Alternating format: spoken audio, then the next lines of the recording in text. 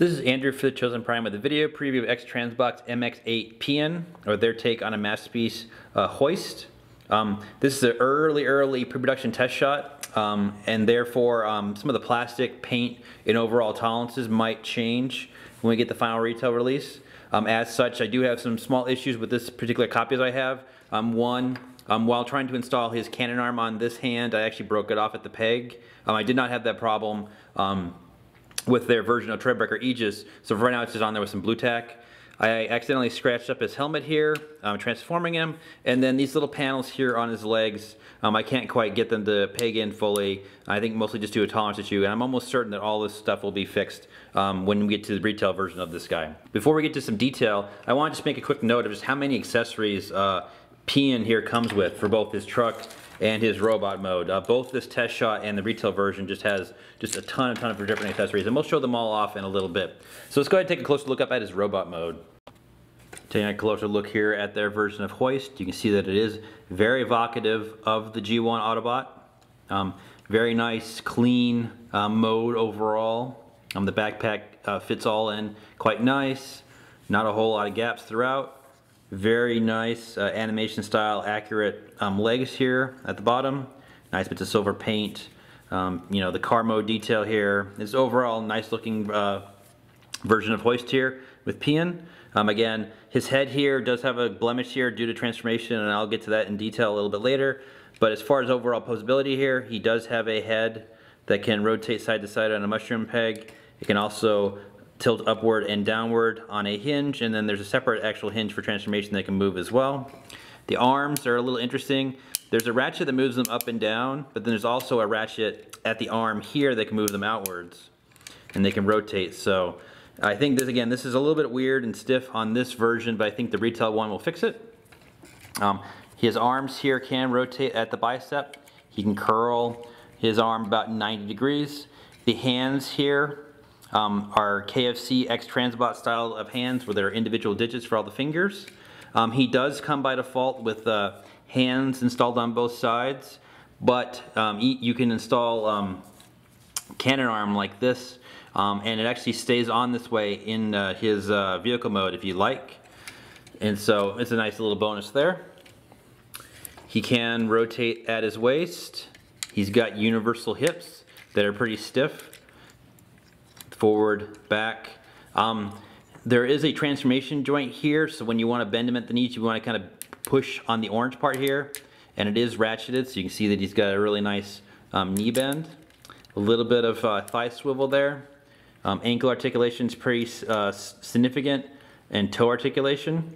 There is quite a bit of die cast in Paean here. His feet, the back of his legs, and parts of his torso are made out of metal, so he's quite a bit heavy. He's 9 5/8 ounces. So he's very stiff and he can stand up very securely. Overall, for his height, he's about 7 3/4 to the top of his head here. So he's a bit shorter than their Trailbreaker, and we'll show that off in a little bit. But he's a nice overall size for what the Masterpiece version of Hoist should be. As far as robot mode accessories, he does come with, again, several. One is a kind of a toy accurate version of his head.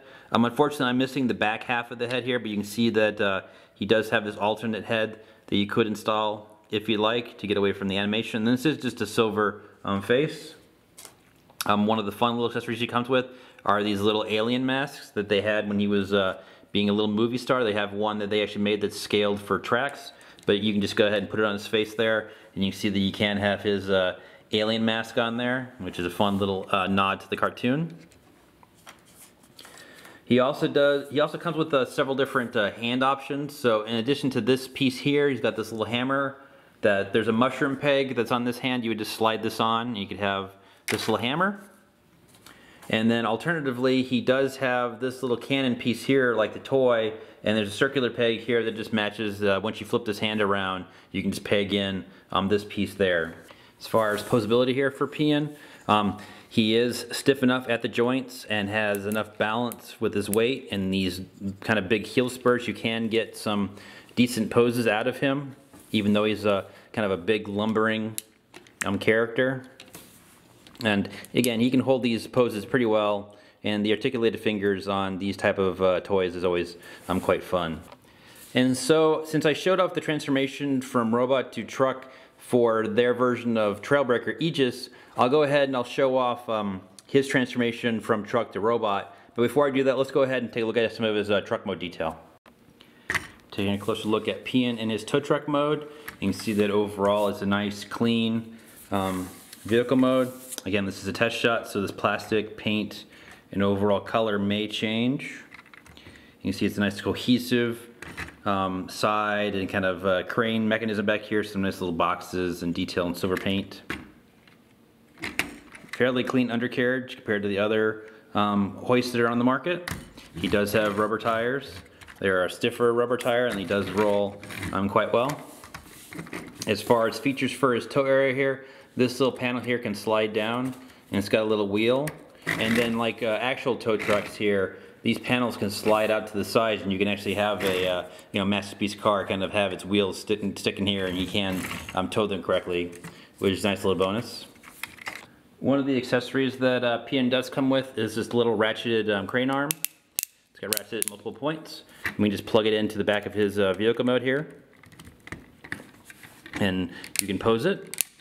The claw arm here actually is spring-loaded, so it can actually open up a little bit. And it's meant to homage the one G1 episode where him and Grapple were digging out some Autobots, some rubble, picking up some rocks. And so here is Grapple with his version of the kind of claw arm.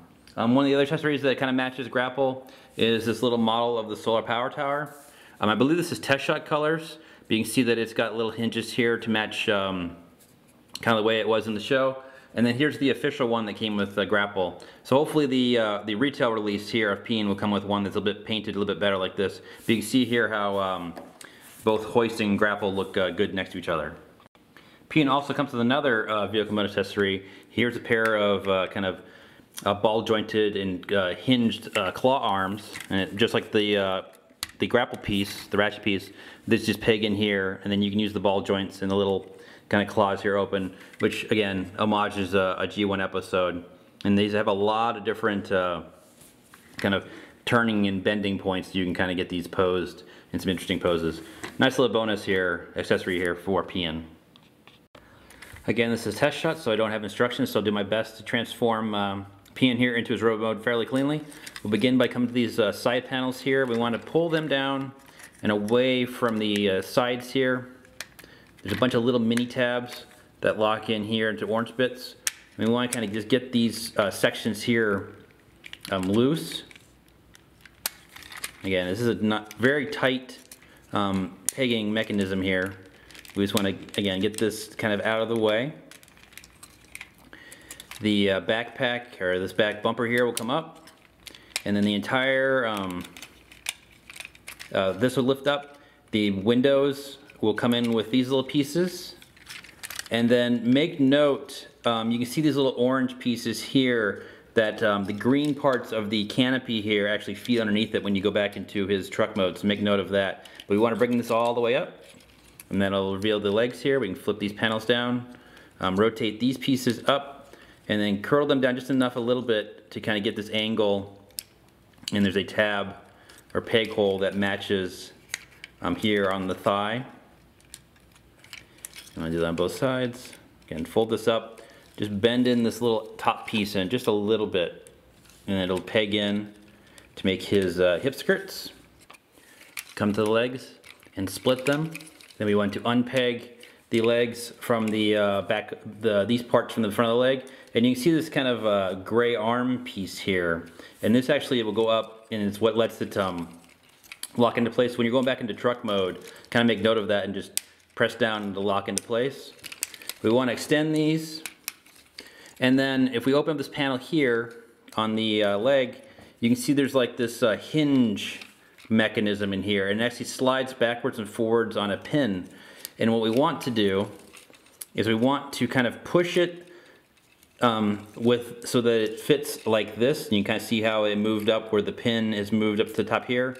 And then there are orange tabs here on the legs that match the silver part. And then push in on the this panel here to make it as flush as possible.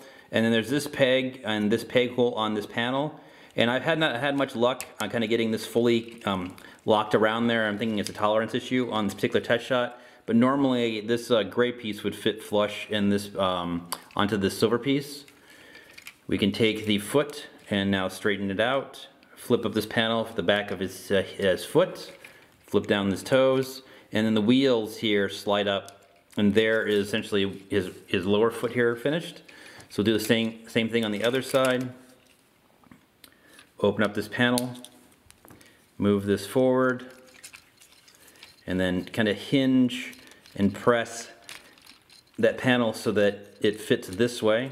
And again, push that as far back as possible to kind of get this seated correctly, and then close this panel. Take the foot, straighten the entire piece out, flip up the heel piece. These little orange pieces here, they will just open up like so, and then they will reach all the way around and they will lock into place, making his knees.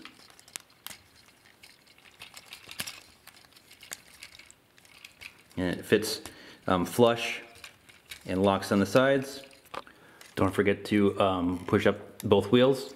So come to his arms up here, and what we want to do is pull them down so that they loosen, at least this part does, and then the entire arm will hinge outward like that. And so we want to do that on both sides. Again, just kind of, it normally just peg into the tire here. Just take it and then lift up on that hinge. We can take the waist here and slide it all the way back. And that exposes a peg we'll use here in a moment. And now it's time to get his head out. His head fits very snugly into this space, so it's kind of hard to get out. And there's clearance issues with kind of the size of his helmet. And so I've had to kind of twist his head to get it clear. And you actually see there's a bit of blemishes here on his face that was due to transformation, because there's just not really enough room to kind of fit within these gaps. But you can get it through. So we move these panels out of the way. You can see the hole we have to get through. And kind of just push it through and rotate it. And it should get clearance to kind of come forward to the front. We can take his torso here, and there's a slot here at his torso where the kind of truck mode will lock into place. The backpack, if we look here at these green panels, they actually have little pieces underneath that will rotate out. And I think it's mostly just for ab filler on each side, so you kind of want to grab the panel on each side. And again, we've got this kind of peg hole here that matches the tab that's here above the back of the truck mode. And what we want to do is feed this all through, and kind of using this hinge here, make sure that these panels kind of fit into the sides here, and it can all fit and lock into place, and that one peg will kind of hold it all securely into his back. When we come to the windows here, but before we fold them in, we want to fold these little pieces out. These kind of pieces block them, so we want to hinge these inwards, and then they will fold kind of in the backpack like that. We can fold up his little kind of light cannon here, or force field generator, and this will all fit along his back. We can rotate up his little wings here and fold this up onto his back, and there's his backpack. And then his arms, we want to rotate them down and kind of hinge them outwards, and you can see how there's this panel here where this piece moves, and we want to push down and rotate it in place and it'll lock into place. Extend the arm. We can open this panel here, and normally we would either have a hand or the cannon piece, but again, they kind of broke on this test shot, but we would fold that piece out on each side, rotate the hand around and push it around. We can hinge up these little pieces here to kind of move them further away from the arm. And so we'll do the same thing on the other side. Just kind of angle this up, push down on this to kind of help with the spring, rotate it around, open up the panel here on the arm,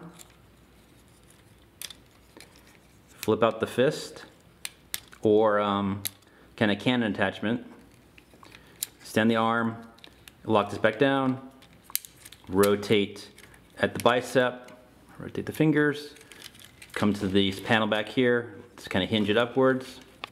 Those little pieces we flipped out earlier on the backpack, there's actually a gray peg hole here that if we just push this forward, it'll lock the backpack even in more securely onto the torso. Just getting those little pieces lined up. And here is Paean in his robot mode.